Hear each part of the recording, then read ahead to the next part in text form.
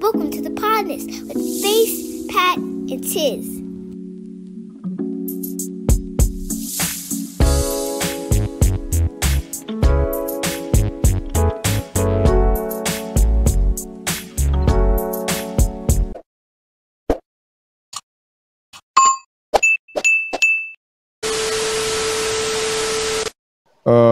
Well, the next thing on the docket here, man. So DJ Envy wife a couple weeks ago, I don't know. Very recently was like in the first 10 years they was together, she had never had an orgasm, right? So that already was like, damn, all right, just gonna put that out there. And he sat right beside her. It was like a Derek Jackson moment, but reversed, like as she's talked about this, and he was like, yeah. Huh. 10? And you know, yeah, for 10 years. They was together since they was like in high school. Oh, yeah. Okay. So okay.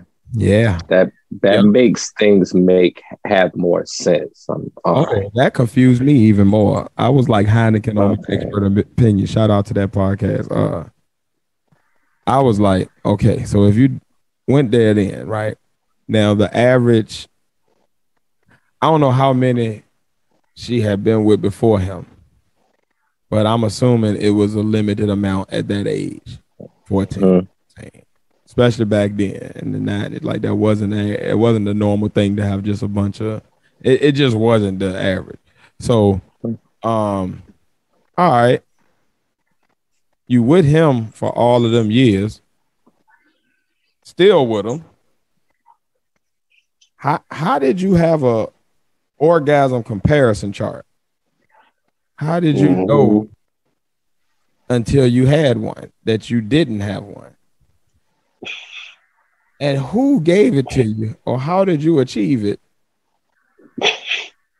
But DJ Envy was not the recipient of it. But that's neither here nor there. My actual question from that is, if your long-term woman said she never orgasmed with you, what would you do? And then from that, have you ever had to talk to a partner about sexual issues, whether it be issues you had with them, issues they had with you, or issues y'all had as a couple? And not necessarily from current relationship, just in your lifetime, in your 30 odd years on earth. Well, a long-term woman says she never orgasmed with you, but I think the first thing I would say is you a damn lie. Girl, you know I was dropping this shit off in them drawers. Goddamn, stop perpetrating for the grab. Stop. I felt you percolating. You want to start a podcast? That's what you're doing. That's what you trying to start a podcast. But that's just me in my situation, because everybody else's situation is different. I'm still confused that that's 10 years. Like, y'all, like, as vocal as women have been, they are the most vocal they have ever been in the history of known history, or whatever, that I can attest to. Now, I don't know if it might have been a magical period in history where women reigned with a strong iron fist. That's what I meant to say. But yeah, this is the most they have actually been vocal. So I'm like, how did she not say it? Like, you don't have girlfriends that, what's going on? Have you not seen Pornhub? Like, he didn't know, but maybe somebody else knew, but he didn't know for 10 years. Maybe she's just been buttering up his ego so much because he has a level of success. So he's just been riding that train for a while, and then now that she has a chance to open her mouth, she says something. I didn't mean to say open her mouth in a conversation. Okay. Okay. We're going to dig into this. So my first question, were they each other's first? I don't know. That I don't know. Okay. So I'm going to go on the premise that we were each other's first. Okay. If they were each other's first, they have no idea what the fuck they're doing. And if they were together from the first until 10 years, he's not mature on his sexual path because he thinks he's doing what he's doing, and I'm doing it because this is what I've been doing the whole time. And I think to me, she's happy, and to her, this is a new experience. And you don't know what orgasm is until you start talking to somebody else, and they tell you how it feels and how you should feel. You're like, well, I never felt that way, but you didn't have this conversation until you were well into your grown woman age. So this whole time, y'all having kid sex as adults, not knowing y'all having kid sex, but not even have the conversation to each other that we still doing the same thing we were doing in teenagers. We in our 20s. We ain't doing nothing different. We ain't doing you still feel the same. You don't want to, you feel me? Like it comes with a different type of sexual maturity to have that type of conversation, you know, on both ends, be willing to open up and say how you feel, being willing to receive how that person feels, and also being willing to do something about that as well. Now, as far as the conversation, how would I react? I think every man's ego is the natural reaction. Like, what the fuck you mean? You ain't never had no orgasm. Shit, what the fuck? But then another natural reaction is, well, shit, I got mine. So I mean, it depends on the person. You know, it depends on how you feel about that person. Now, if it's a long-term relationship and she comes to you, I haven't had an orgasm with you or had an orgasm at all in 10 years. Me, myself, I may react in initial anger and denial, but then out of receiving it and knowing that you're willing to come to me in a positive way, trying to get change. If I'm focused on making you happy and pleasing you, I have to receive that. And it's my job to be able to receive that in a positive way and do what I need to do to make that change. Now, have I had that conversation in my life with ex-partners? Nope.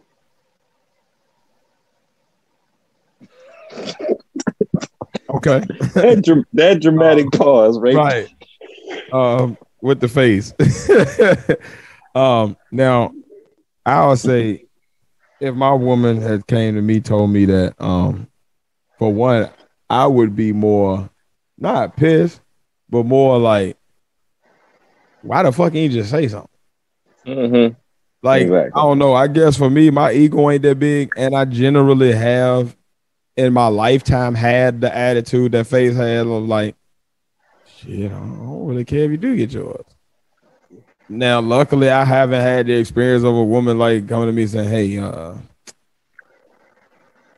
didn't work. Can you go a little longer? Like I experienced that one, but I will say I have had to have conversations with a woman in my past about sexual issues, but more from my end to her, like the dead fish syndrome. Like, I need you to participate. You can't just sit there and be a recipient and enjoy yourself. Like, the only action you provide cannot be when you busting. No, I need you to provide action before that so that I can be stimulated as equally physically. I can honestly say that I know when I'm gonna have a trash performance, because it all depends on how much I actually give a damn about the performance.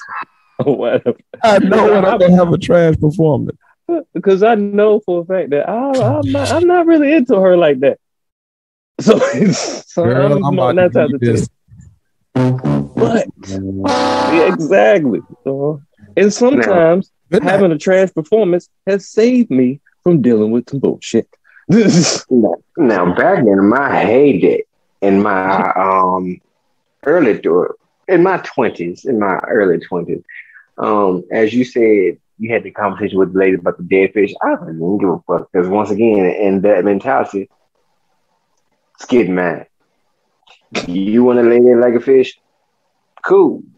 I'm gonna do you like a fish too. I'm gonna get mad and toss your ass back in the water. But that was then. That was then. I've matured now. I'm married now, and I'm all about pleasing mine. I'm gonna stop that conversation right there. But back in my as Amber Rose would say, slut days, male whore days, or my old M1 backward days. Yeah, it wasn't really giving. Yeah, I was like a typical young male, like you really didn't give a fuck. But shit, I was always doing what I need to do. I really didn't feel the need to have those conversations. But once again, at a certain sexual maturity, when it's all about the mutual pleasing and you getting the optimal about what you want as well, you'll be willing to have those conversations. So, oh man, I had a moment in my life where it was just a good groove, just a good groove. Every time it was like, yes. I think most men, most men in the attractive realm who fall in that realm have had those days in those college years or those years in that age realm, those age range when you were supposed to be in college or with 18 to 24, 25, somewhere around there where you're in your exploration days and you're just sowing your wild oats, you should say. Sowing your wild oats. So yeah. I have no argument there, no rebuttal there. I definitely agree with you on the conversation piece too. Like, you should be mature enough at a certain age to have those conversations, but definitely 20-something-year-old me would be like, "Fuck is you talking about?" I probably would have reacted to Pat like, "Yeah, you out your fucking mind." I know that. You can't lie about that. Damn it, your ball was totally empty because that was a lot of damn pee after the pee after the pee. But, you just people anyway, have y'all ever had to fake an orgasm to get out of a sexual situation? Like, yes. Like, yo, all right, you got yours, but this is not working for me. I'm gonna go sleep. All right, yep, all right. Yep. I have had a moment when they fell asleep on me. They had went right to sleep on me, and I'm like, no woman that has ever had sex with me before my wife, don't watch this podcast. But I'm gonna tell you, I was a chronic fake nutter back in early college years. That was a go-to for me, yo. Like, man, yo, cause back then you young, so you be, you can go for however long you feel like. I ain't there. This ain't it. I'm gonna catch mine off the next girl. This ain't it. Okay, yeah, all right, go on. And then I would literally just go ahead to the next girl another night and just be the same night and be like, well, go ahead and get this one off. Oh, that's what I was looking for. And be like, boop, boop. But I was a snapback 3000. I was good for that, because back then we used to do the little contest and shit to see, all right, what's your number gonna be before the end of the first? Nigga, don't you? I wish you would act like you. I wish I had fucking Barvis's number right now. He renamed him. I wish. You would act brand new on this motherfucking podcast. Yeah, zoom in on me on this. Yeah, I wish you would act brand new on this motherfucking podcast. Nigga, please. We're not talking about now. We is not talking about sexual. We talk. You know the year range I'm talking about. We talking about 01 to about 04-ish, 05-ish, early 05-ish. Because by 05-ish, I had started to chill out for the most part. I was really kind of just relaxed. Like I was, it wasn't no crazy shit going on as much. I was trying to figure shit out. But that 01 to 05 run, boy, that shit, I'll tell you the real year, 03 to late 04. There was a 3-semester period of like the contests. And he want to act like he didn't participate. But nigga, you was trying to get your numbers up with everybody else. You was sitting there, well, nigga, I remember them nights coming back from it. Well, did you catch one in there? Yeah, I was over by the stove. Yeah, I was back there in Rod room. Where you at? He did the laugh. Where you at? Well, I'm real. He did the tears. Oh, I think he did the face laugh. Shit, I'm at 26. God damn it. Let me call one arm strap girl. One arm strap. I'm at 26. On me last night. Let me go ahead and catch this quick ad to the. Like, please don't play these games with me, man. But back in those days, all I'm saying is it was quite a few in those reindeer games that caught the empty ball special, boy. You caught zero. You couldn't have paid me to give you pre-com. It was literally just hard dick and bubble gum because there was nothing else. It was no substance. It was just blood. Just blood and flesh. God bless you. I'm gonna say right now, TikTok. it won't mean to. Yeah, I had to recognize my background. That was all me that time. I apologize, Paul Squad. Hey man, this is real conversation between three real friends, man. I don't know what to tell you. All I'm going to say in that question, if I had to fake it, is right now I don't have any children.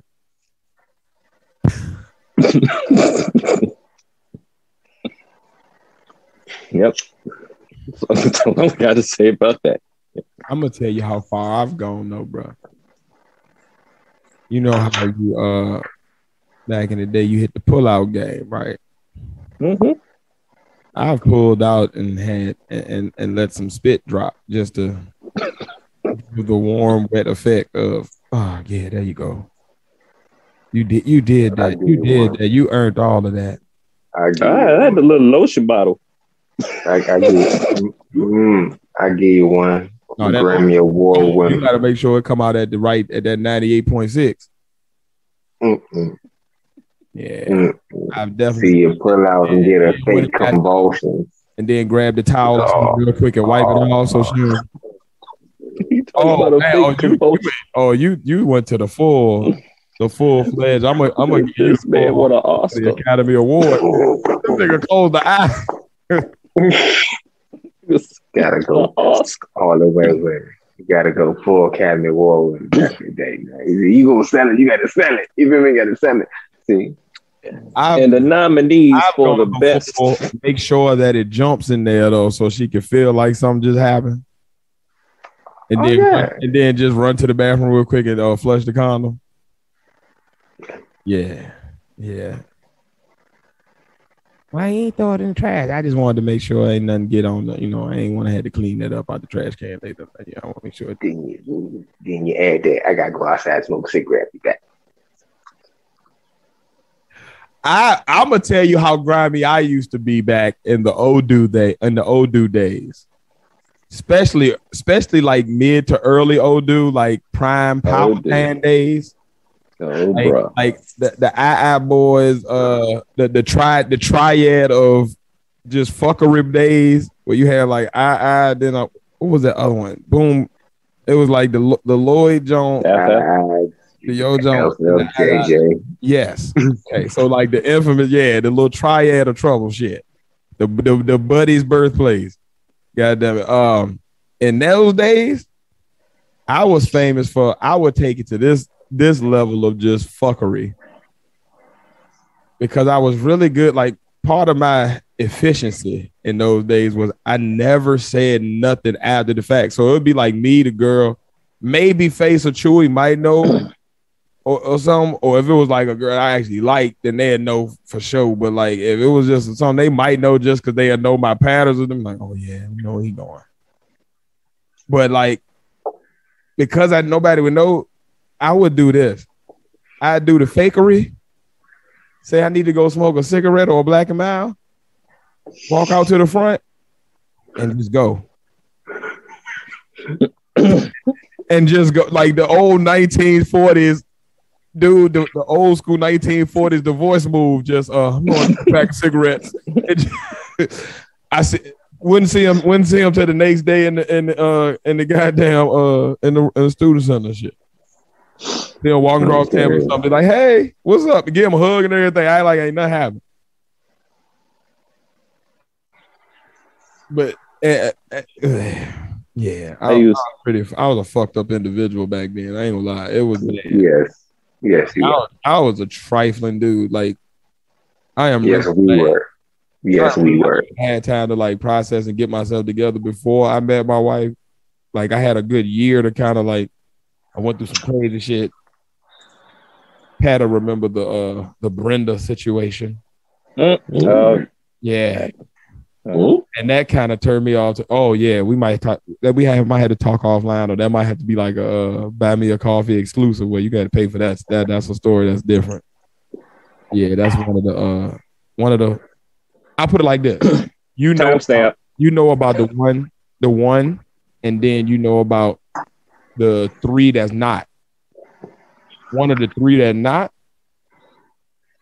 That was that situation. But we'll talk. We'll talk when we you know. But yeah. Tracking shit I've done. Girl cream casserole everything around me, and I said, yeah, that some of that is me, yeah. Yeah. Mm-hmm. Mm-hmm. Mm-hmm. Yeah. Dollar bill, y'all.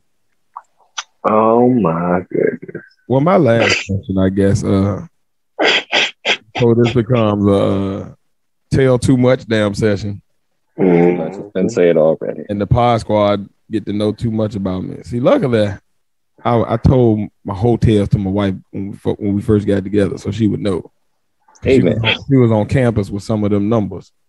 So I had somebody rolled up and was like, oh, I know. Well, baby, before I met you, there was a lot going on in my life. I was in a very dark place. Very dark. Yeah, dark place because the lights were off. Yo, it was not a good place, yo. Yeah. But my last question to y'all is: could y'all be with a person long term? Like, say y'all had never met Chicken Sandwich Face, you had never met your wife, I had never been married. Could you be with somebody who had a trash sex game? No. I'd probably be a horrible human being. No, because when I say sex game, that includes the head game. So you don't get like sex is garbage, but I can at least get all. No, it's just all garbage. I would either become a chronic healer or a chronic masturbator. Either way, I don't want to be chronic anything. I'm gonna say no because I feel like that's laziness. Like I feel like if you a woman, you trash just because you lazy. You just try to get yours off, and you use the female equivalent of a minute man. And I feel like you're disrespecting me because I'm like, all I'm gonna think is, all right, if we break up and you go somewhere else, and I find out you doing all kinds of shit, backflips, all kinds of shit, I'm gonna be like, all right, so where was that? We would have been together. We would have did that. You know what I'm saying? Fucking Randy Moss when he left the Raiders and went to the Patriots. This nigga turned back into a superstar. Nigga, fuck. What me, man? Was that effort? You ain't even show up to practice with me. How the fuck you giving this damn 1,500-yard effort on the field? God damn it. Now I gotta go like that with me, man. Now I gotta go do some disrespectful stuff so you will know was what you where your best friend at? You done hurt me, woman. You done hurt me, bitch. Lucky you don't got no sisters.